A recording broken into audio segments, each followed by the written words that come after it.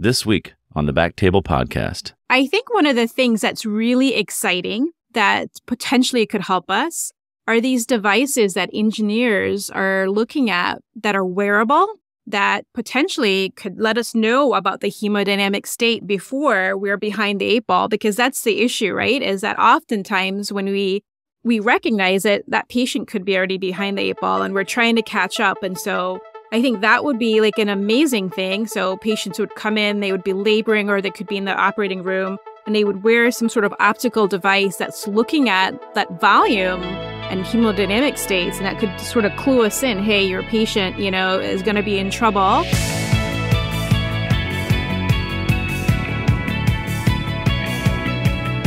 Hello, everyone, and welcome to the BackTable OBGYN podcast, your source for all things obstetrics and gynecology. You can find all previous episodes of our podcast on Spotify, Apple Podcasts, and on BackTable.com.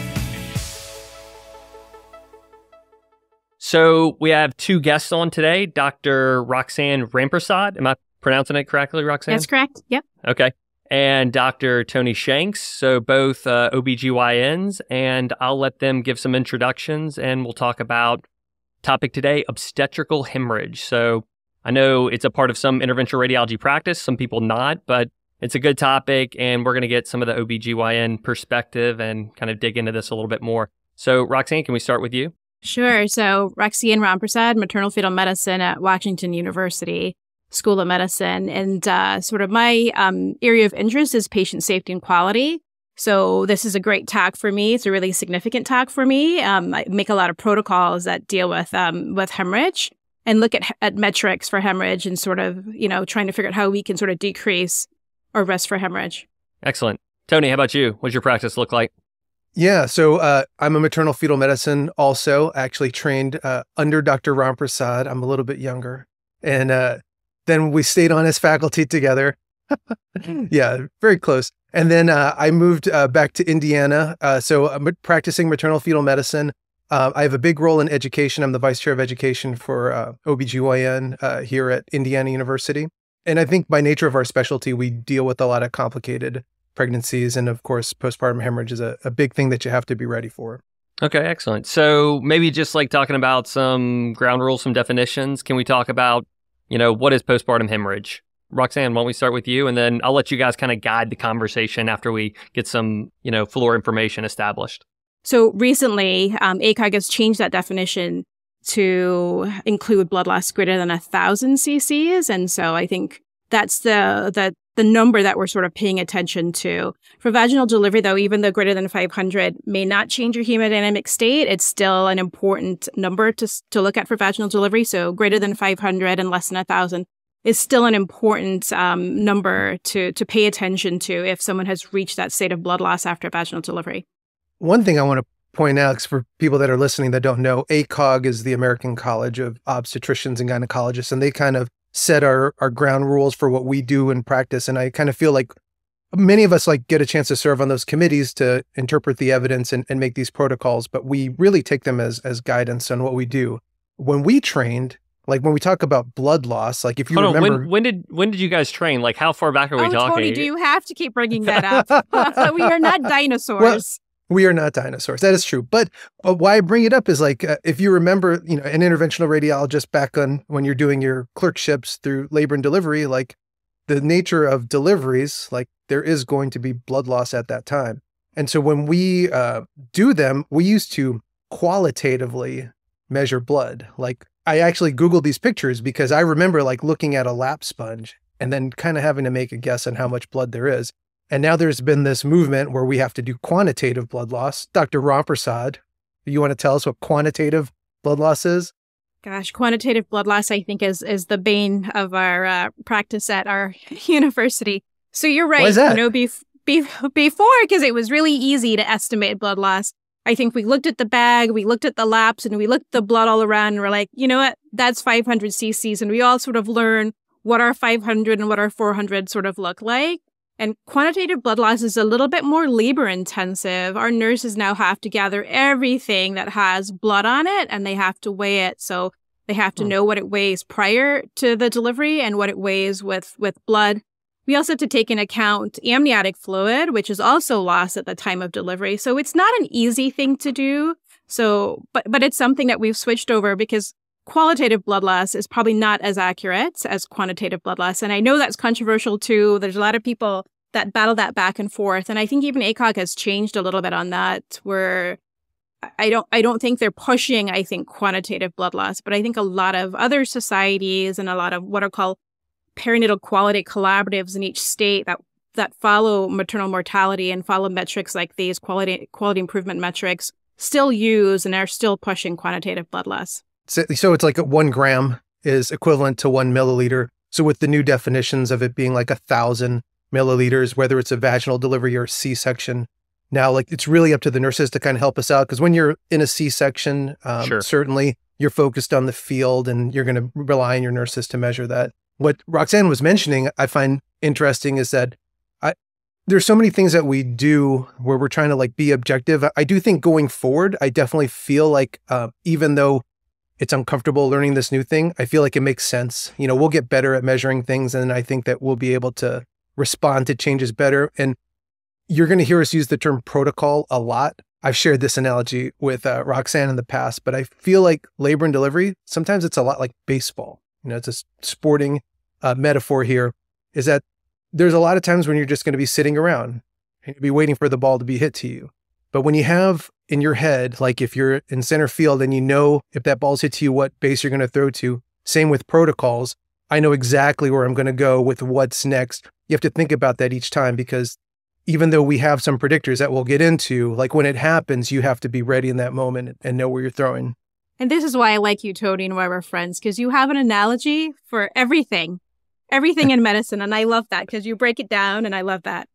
Do they all revolve around sports analogies? Oh, that is okay, actually, I've been told I check myself, because I would say a few, maybe a decade ago, they were very sports heavy. And then people said, not everyone catches those. So I will bring in some pop culture things. And all right, excellent. Yeah. So, all right, so we know some quantitative numbers for postpartum hemorrhage. Do you guys make any distinction between early, late postpartum hemorrhage? And can you talk about maybe some of the timing issues regarding hemorrhage? And also, I mean, of course, you're counting laps and you're trying to have an idea of like how much blood loss, but then there's also the clinical picture of, what's the patient doing on the table or on the field?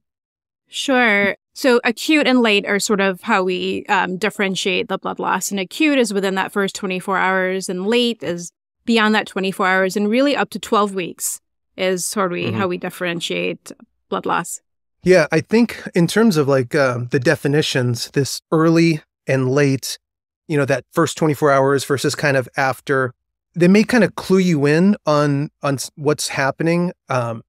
For the non-OBGYNs that are listening to this, we always talk about the 4 T's, about the causes of postpartum hemorrhage. So now we know like it's going to be 1,000 cc's, irregardless of delivery. We're going to quantitatively define it. But those 4 T's stand for tone, trauma, tissue, and then thrombin is kind of the last one. And that's kind of the order. So when we say tone, we think about uterine atony.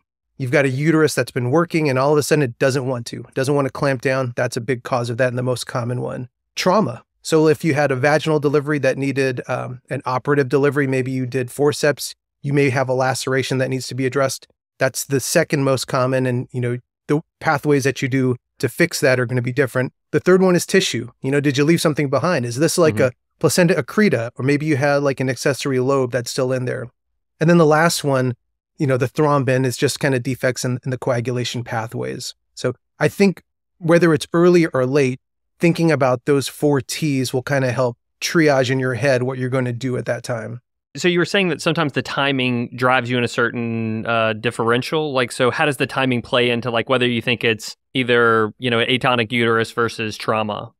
Well, I think actually the clinical scenario that you're doing, like I think I'm much more hyper alert for possible lacerations if it's an operative delivery. If you're doing a vaginal delivery that's complicated for a large baby, you'll be ready for that.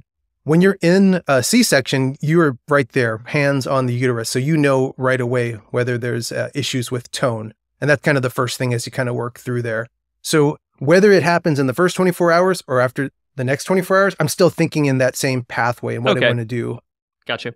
All right. So how do you go about, we can do it a couple different ways. You can kind of like set the scene for like a standard patient and how you kind of work through this differential or work through your algorithm, or you can just kind of talk about it in the ether.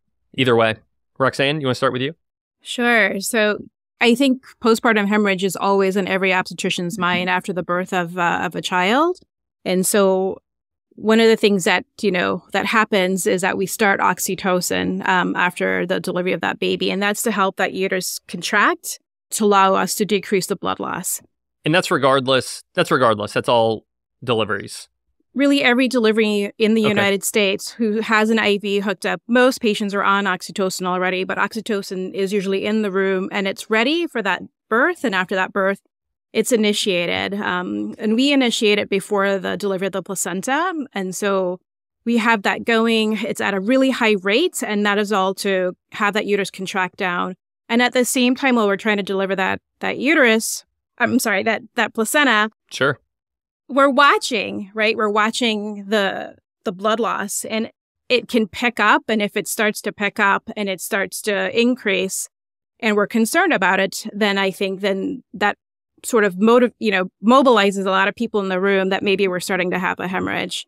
We expedite delivery of the placenta. And if that bleeding is ongoing, we start to feel that uterus. If it's atonic, meaning it feels soft, it doesn't feel contractile, then we know likely this is an atonic uterus. And atony is the most common reason why patients have postpartum hemorrhage. At the same time, while you're massaging, trying to firm that uterus up and you're increasing your oxytocin, you're looking around, you're making sure you're not having any lacerations. You're kind of going into your mind, am I hitting any of those T's like Tony mentioned? So do I have any lacerations? Do I think I could have retained tissue? Often, if that bleeding is ongoing, we're bringing in the ultrasound. We're checking to make sure we don't see any evidence of retained products. And we're looking also at the blood. Is it clotting? So if we start to see clots, we don't think that patient's in DIC. We don't think the coagulation cascade is affected. And so what we're feeling and what we're seeing sort of helps to sort of guide that management. Okay. So Tony, do you have anything to add on to that as far as like how your algorithm is a little bit different or how you're working through that process in your head and kind of what's happening in parallel as you're evaluating your patient and as you're making changes to the situation? No, I mean, we train similarly. So we have similar algorithms and how we're going to handle that.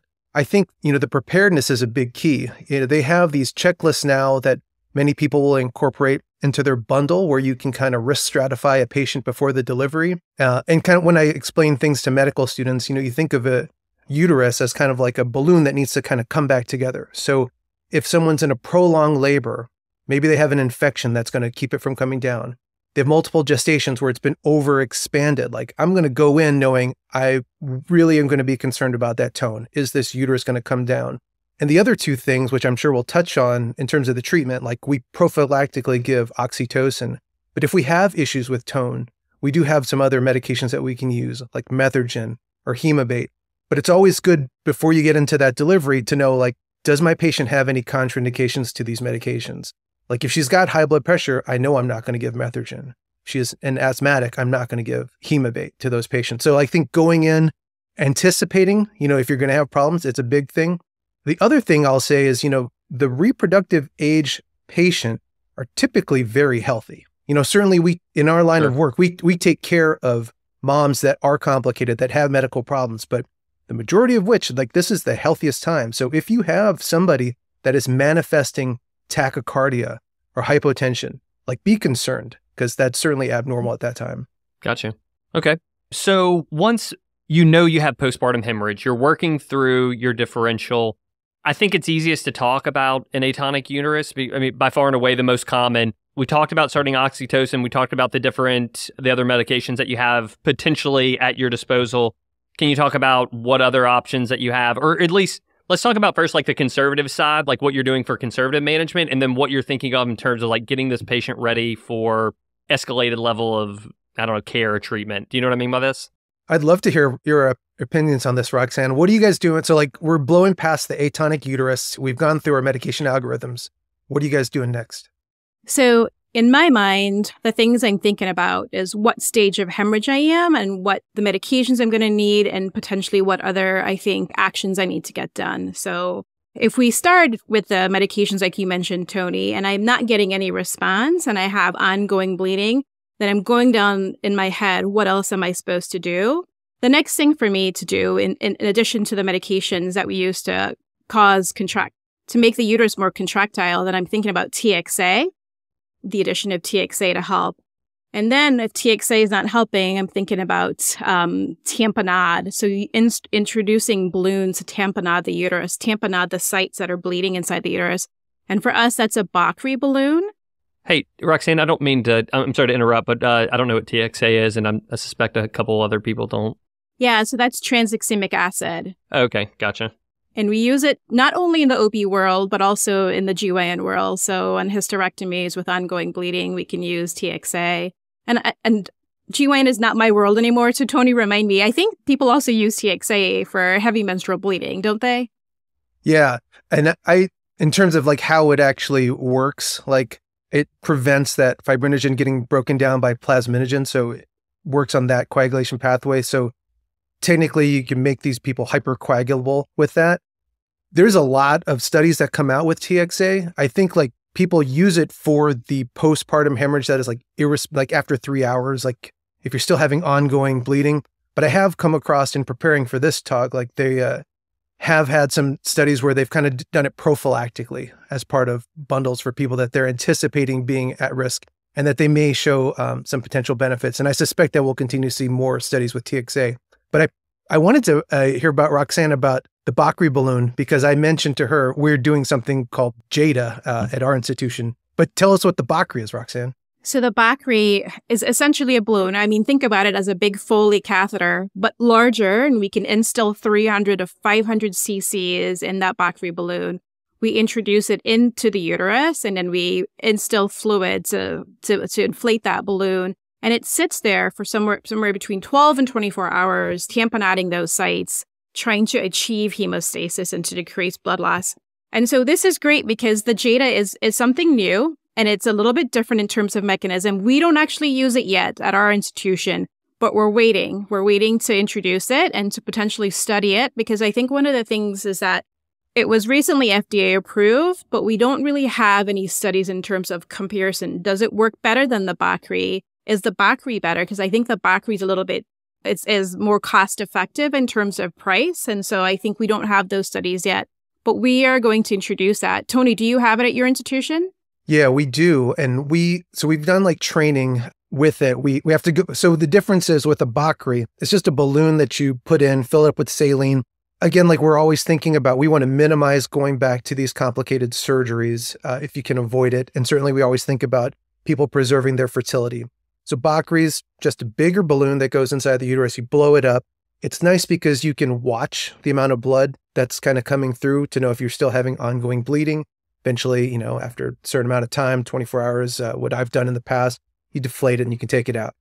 So the concept of the JADA is, if you're thinking about an atonic uterus, you're placing in something, a foreign body and blowing it up. It sounds maybe a little counterintuitive. Like if you're going to explain something to an engineer and say like, what would you actually do to get a uterus to clamp down? Would blowing it up be the way to do it? So that was kind of the concept of the JADA, which is essentially it's going to use pressure suction to kind of keep things down. So you have to insert this device. It looks, I don't really have anything around here on my desk that looks like it, but it's a small... I don't think most people won't be able to see the desk anyway. A prepared obstetrician would have had something, but you can place it into the uterus and you actually have to hook it up to wall suction. Okay. And so there's like metrics that they use to do that. It's been successful when we've done it, but Roxane's right. There's not as much, it's newer, so it doesn't have the studies behind it. But personally, I think it makes intuitive sense. And I think just having more options for things that can work would be good, because you want to try to avoid some of these, certainly hysterectomies and other invasive things. Right, because that's where we're going, right? If the medications don't work and and tamponade doesn't work, is we're taking the patient either to the interventional radiology suite or we're going to the operating room. So that's our next big, I think, decision is where we're going.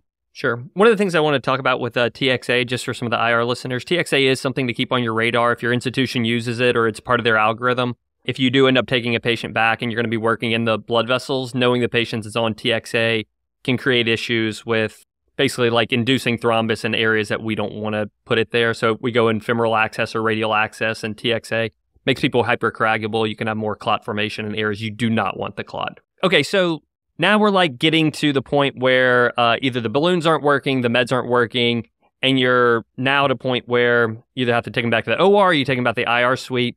Like, what's going on in your head as to how patients get triaged to different spots? And just because you're going to the operating room doesn't mean it's hysterectomy, right? There's some other maneuvers you can do, but will you kind of talk about like how that decision tree happens? I'll tell you, for me, what sort of allows me to decide whether the patient's going to the IR or the operating suite is really the amount of blood. So persistent bleeding in someone that's hemodynamically stable, I'm going to take that patient to the interventional radiology suite.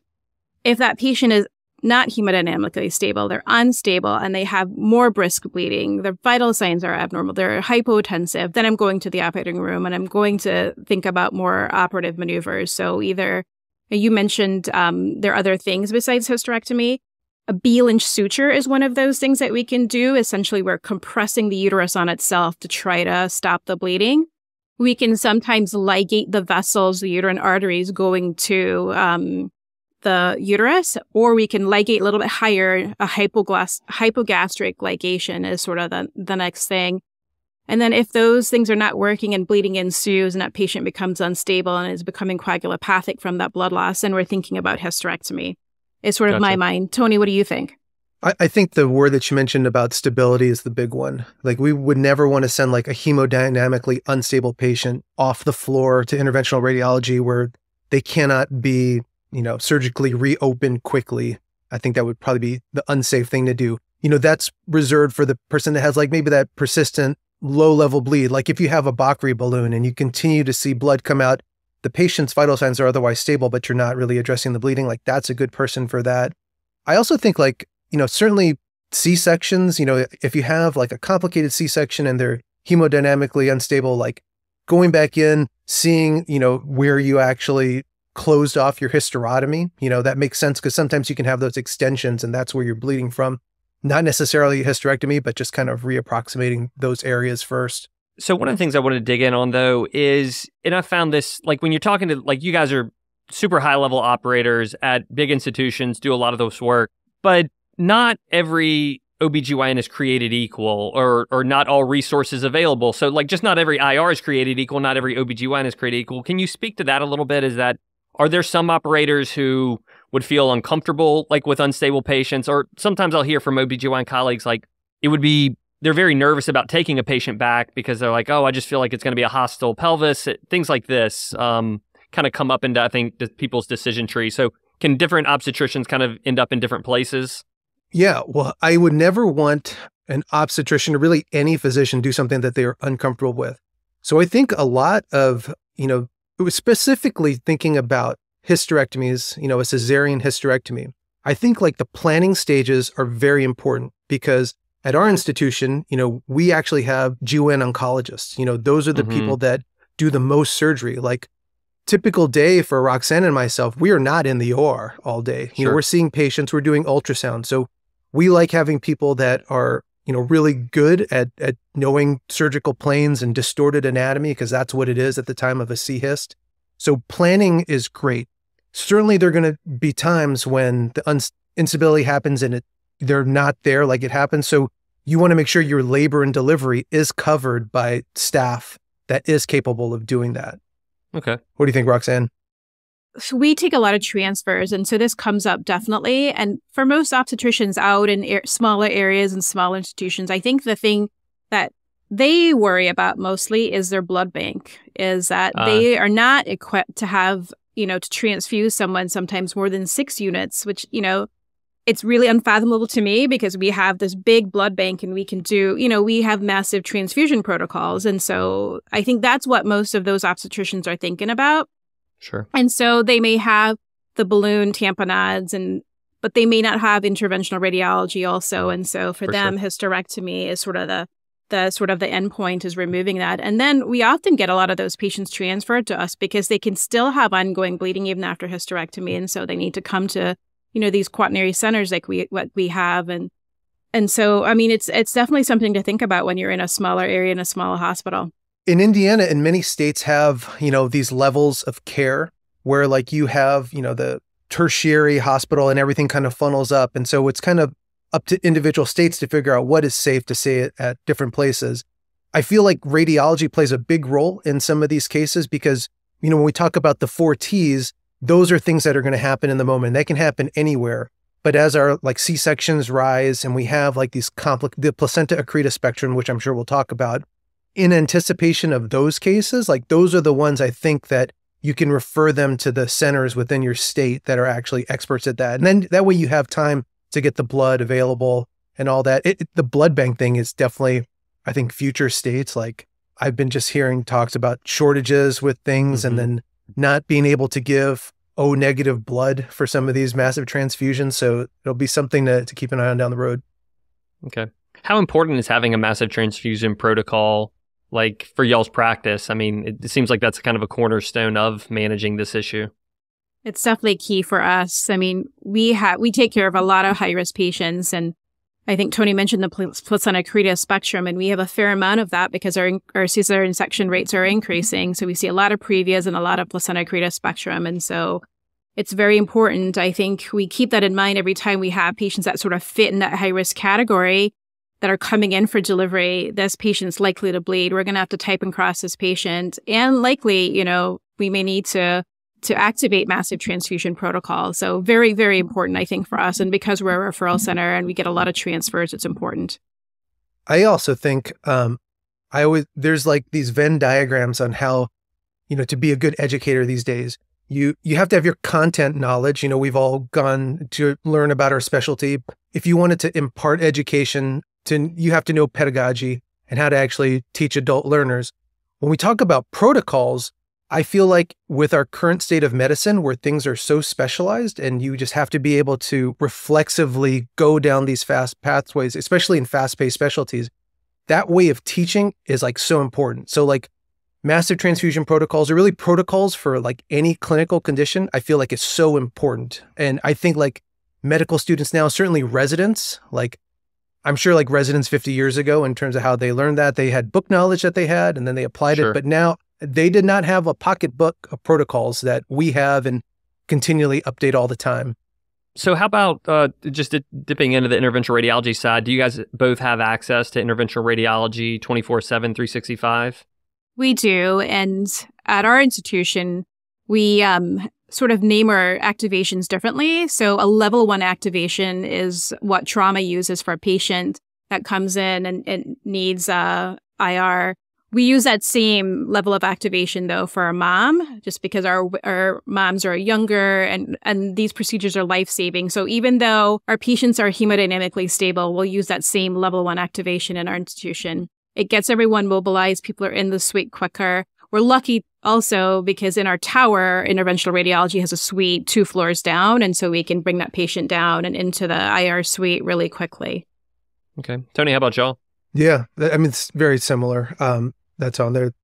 I do feel like with interventional radiology, like we do rely on them, but again, we are only going to send like stable bleeding patients, but it's not like we have, I personally have not been in their suite, so I don't know what it looks like. It's over there. I maybe have done it once when I was back in St. Louis, but I almost feel like there are colleagues, but they're a little bit separate. So it just goes back that we don't want to send that unstable patient to make that journey. Sure. I guess, so neither one of you guys have, there's no hybrid suites in which y'all do any collaborative practice with like balloon occlusions and C-sections in the same suite or anything? We've done some balloon occlusions for a patient with placenta accreta spectrum. I think the data has not panned out. And so it's not really, I think most people no longer think it's evidence-based to start with these balloon occlusions. But I will say that we have a couple of our oncologists that really like that. And so patients will go down to the suite and then come back up, and then we inflate them if we need to. But we are not using them, I think, preoperatively. Oh, I'm curious, Roxane. So preoperative, what about stents? Ureteral stents, are you guys using that a lot? I think it depends. It depends on the GYN oncology surgeon. I think it's rare, but there are some, depending on sort of what that imaging looks like on MRI or what we think on ultrasound, that may want those ureteral stents placed prior to the surgery. And it's such a, I think, a surgeon preference. You definitely see different practices based on the surgeon. And are the GYN surgeons, are they putting them themselves, or they get help with like urology? No, they're putting in themselves. Okay. At her institution, at ours, we have urologists that'll put in stents. But again, these are the ones you are anticipating having problems. Sure. Right. Your placenta accreta spectrum's not necessarily the ones that happen in the moment. Of course. Okay. So actually, I'll leave it to Tony. Like, where do you want to take it next in terms of, like, you have a patient, it's either going to the operating room or going to IR suite, and either way, you can get a good outcome? Well, I'm curious.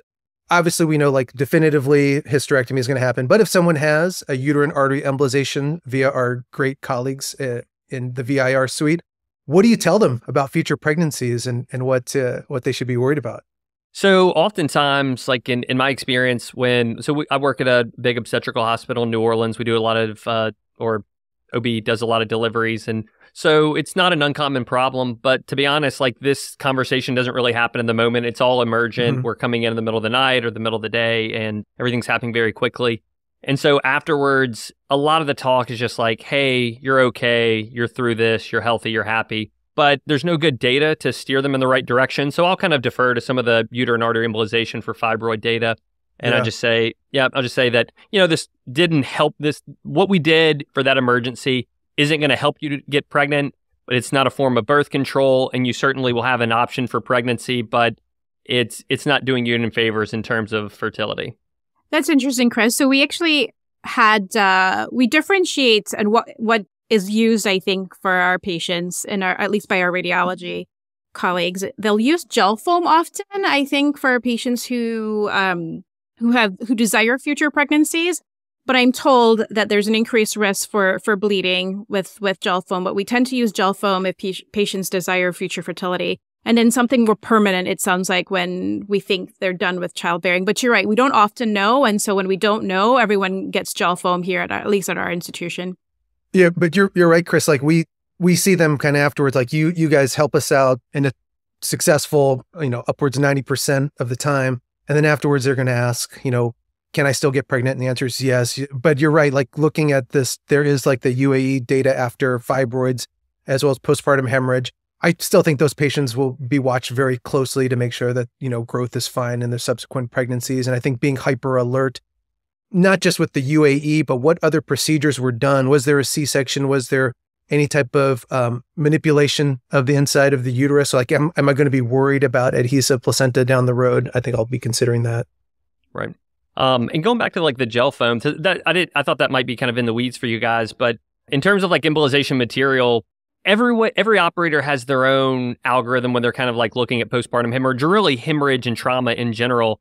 I think if you polled a lot of interventional radiologists, most people are going to use gel foam in the uterine arteries, unless like you saw like a pseudoaneurysm or an AV fistula or something that was a little bit more indicator that like you had like a bad vascular injury. I think sometimes those will be treated with coils and then maybe followed up with some gel foam. But I think by and large that people are just kind of go to gel foam. We're very comfortable with it in the trauma setting. It's quick, it's easy, it's cheap. And so I think most people use gel foam, and maybe they're thinking about fertility, but I think a lot of people, that's just their default to treat it, whether you're in the liver or the uterus. It's a great point. It came up because one of our fellows was concerned, I think, because I think one of the permanent embospheres was used in a prior patient. And I think it came up as, what should we tell her about? Is there a risk for placenta accreta spectrum in the future? Is there a risk for infertility in the future? And I think it got a lot of people thinking and talking. And, it was great because both our radiology colleagues and our high-risk OB colleagues kind of came together. And I think what we were told is that for them, just like you mentioned, I think gel foam is probably going to be the default. But there is this potential increased risk for like a rebleeding, I guess, is what I would say. Yes. So gel foam, temporary. So sometimes patients can rebleed. Anecdotally, I mean, we don't publish our data, and we don't do so many that it would warrant a publication, but usually gel foam, lock it in with gel foam, and then, it allows the patient to give themselves a chance to heal, and then it gives you guys a chance to do your thing. And then rarely are we taking people back either to the operating room after uterine artery embolization or back to the angio suite. Yeah, but that's what I was going to ask, is if they fail a uterine artery embolization and they're still having ongoing bleeding, I think the next step would be going in, if you have not already done that, looking at your C-section scar, if it happens to be a C-section, preparing for a possible hysterectomy, In your experience, how often have you had to do it more than once on the same patient? Uterine artery embolization? Yeah. Do you ever gone back in? Okay. Never had to take them back in.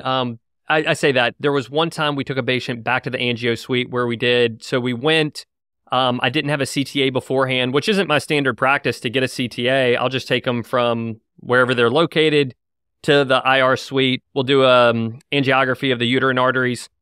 And I didn't see anything, which is not uncommon, still embolized with gel foam.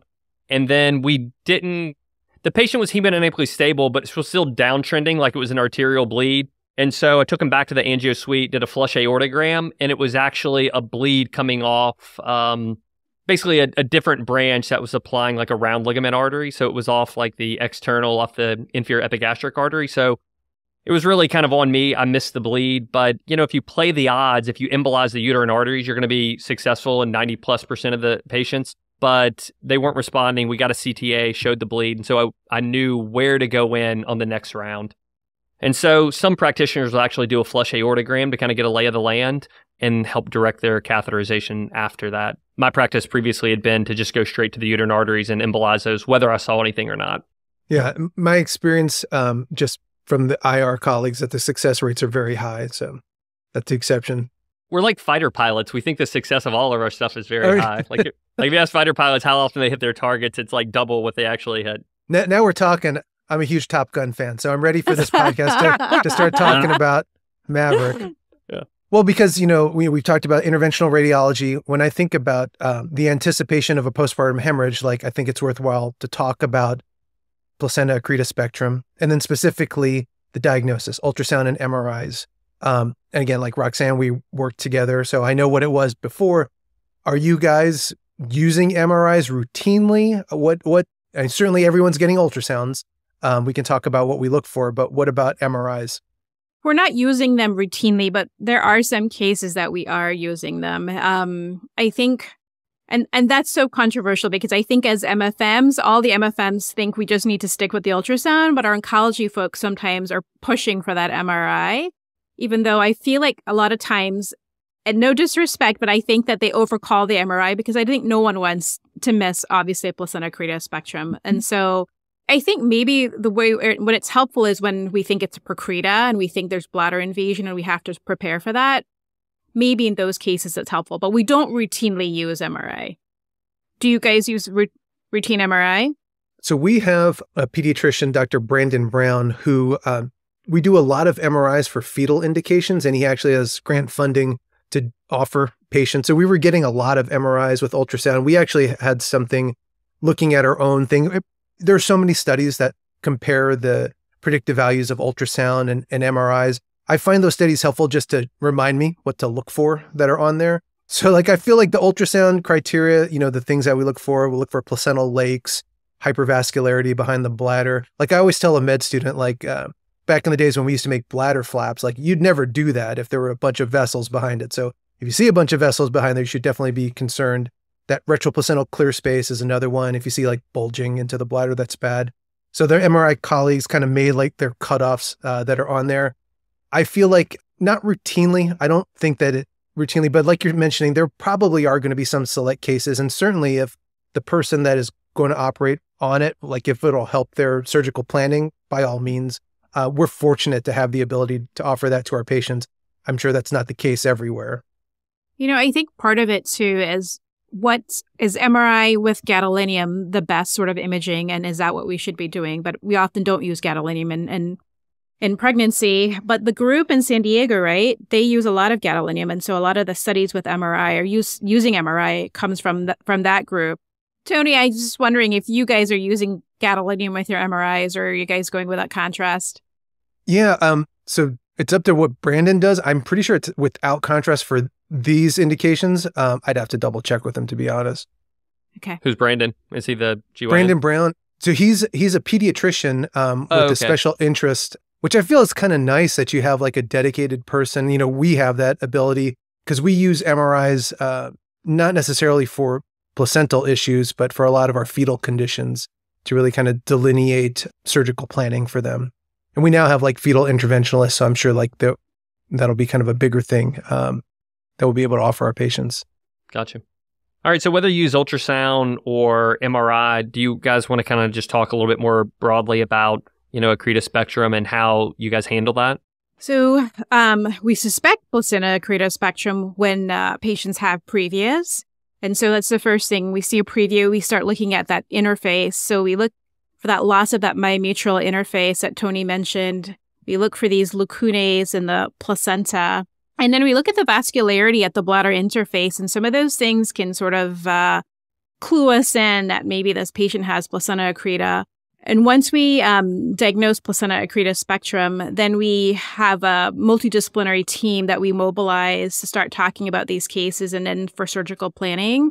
It's a group made up of our high-risk OB docs and our gynecologists, and then people who have an interest in imaging. And so we take that patient through their pregnancy and we bring them in for antenatal steroids because most of these patients are delivered early.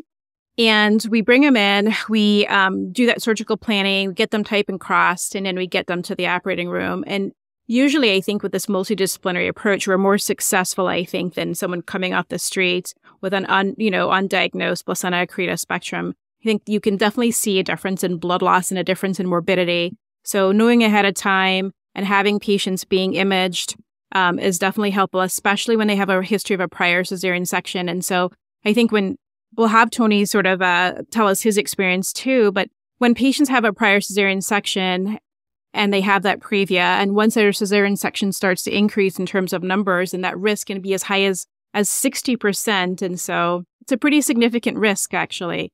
And so it's really important for us to try to keep our cesarean rates down if we can. Yeah, there's a very important study. It came out in 2006. Silver is the primary author, and it kind of really enforced like the implications of having a previa in addition to like that C-section. Because if you have like a manipulation of your uterus, a myomectomy, something that disturbs that endometrial layer, that knitterbox layer, that's going to lead to adhesive placenta. And it makes sense, the more C-sections you have, your risk is going to go up. This study that Silver and their group, it was like over 30,000 patients that they looked at, and they stratified it with whether you had a previa or not. So if you did not have a placenta previa, and let's say you're going in for your 4th C-section, so you've had 3 prior C-sections going in for your 4th, your risk of an accreta was 2%. If you're going in for your 4th C-section, you had 3 prior C-sections and you had a previa, your risk is over 60%. So that's a huge difference just based on where that placenta is. And to me, that makes sense. If you have a fundal placenta that's far away from the scar, okay, that's probably less risky than one that's right there that could potentially grow into it. So even before you've laid that probe on the patient to look at an ultrasound to see if it's got some of these clinical characteristics, your clinical history, just taking that will kind of clue you in how worried you should be. And are both of you guys doing all your own ultrasound imaging? Like, is it farmed out to the radiology department, or is it all in-house? And by in-house, I mean inter-department of the OBs. Ours are done by our MFMs, and then our radiologists get involved when we have to do MRI. Okay. How about you, Tony? That's the same way. We're very ultrasound based. So yeah, these are our own patients. I think relying on radiology, they probably handle some GYN scans, certainly like overnight with that. But for anything like obstetric related, and certainly these placenta ones, all come to us. Gotcha. So I know that now we can't see anybody, but Tony, I'll leave it to you to where you want to take it next. All right. So let's think future state. We've covered, Roxane, what things are like now. What are we working on with JADA and everything? And we have the protocols. Like specifically with postpartum hemorrhage, what do you think we need to be cognizant of? Where do you think things are going? What do you think we could potentially do to offset this in the future? Gosh, Tony, that's a really good question, and kind of blown my mind here. I don't know besides tamponade and what else we can do. You know what? Actually, let me take that back. I think one of the things that's really exciting that potentially could help us are these devices that engineers are looking at that are wearable, that potentially could let us know about the hemodynamic state before we're behind the 8 ball, because that's the issue, right? Is that oftentimes when we recognize it, that patient could be already behind the 8 ball and we're trying to catch up. And so I think that would be like an amazing thing. So patients would come in, they would be laboring, or they could be in the operating room, and they would wear some sort of optical device that's looking at that volume and hemodynamic states, and that could sort of clue us in, hey, your patient, is going to be in trouble, start doing these things potentially. Maybe you need to start thinking about transfusion ahead of time, or maybe you need to start, thinking about ligating vessels or, being more expedient with your surgery. But that, I think, could be, something in the future that could really help us. Yeah, I love to think about, kind of these moonshots, and I think that's how you get, these big developments, not just in medicine, but in anything. Like, it's usually something that's a little bit outside of the box. I love the idea of like personalized medicine, and that's just one aspect of it, certainly in the most acute of settings, that you can kind of keep track of that person's vital signs before they get too sick. I think like in terms of the etiology for these postpartum hemorrhages, we've had such a focus on create a diagnosis and preparation. Boy, I wish there was a way to prevent it. Like if there was some way, maybe like after a delivery, that you could apply something on the inside of a non-pregnant uterus that can kind of reestablish a stable wall internally. Again, pie in the sky. That may be something 50 years down the road somebody will be able to figure out, but I think that'd be kind of cool. That's nice. So let me ask you guys this. A lot of our audience is interventional radiology, vascular surgery, interventional cardiology. And are there any things that you wish your interventional radiology colleagues knew, or any references that you wish that they had at their disposal to like kind of help you take care of these patients? Like, does anything come to mind in terms of like articles or, ACOG guidelines that are available? Yeah. So there was a New England Journal of Medicine article that came out last year. It's Beanstalk. Dr. Beanstalk is the primary author, but it has a couple of people that we know, Dr. Ike, Dr. Hupchin. It's a great review with where our current state is. I think that's a great reference to have. But I think an interventional radiologist always having the most up-to-date ACOG postpartum hemorrhage is a great thing to hold on to. It gets updated every few years, but you'll intuitively know like what obstetricians are thinking about in dealing with these cases. And they'll always have areas on like uterine artery embolizations, using radiology to diagnose things. You'll know like what we're are supposed to be thinking about. Gotcha. Roxane, anything to add? Yeah, I was going to say one of the things that is really helpful is really collaboration.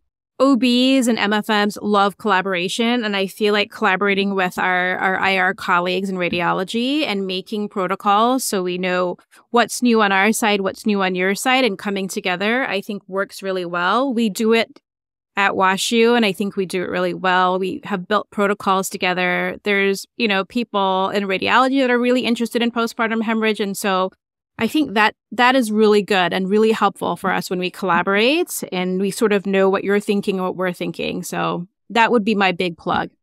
Okay, excellent. All right, guys, anything that we left, any stone left unturned, anything that we didn't cover?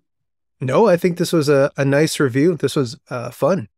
All right, good. Glad you guys enjoyed it. And to our audience, thank you for listening. If you enjoyed the podcast but want more, please check out the show notes on this episode. I'm going to work hard with Roxane and Tony and make sure that we can upload or at least link to all the articles that we talked about. Those can be found at www.backtable.com. Special thanks to all of the people at BackTable who make those show notes happen. It takes an effort. And what else? Oh, we're offering some free CME. I think this podcast will be a part of that. So if you want to get some CME, go ahead and click on the green link, and that'll take you through the process. We really appreciate y'all's support, and we'll catch you next time with the BackTable podcast. Roxane, Tony, thanks for coming on. Thank you, guys. It was fun. Thank you.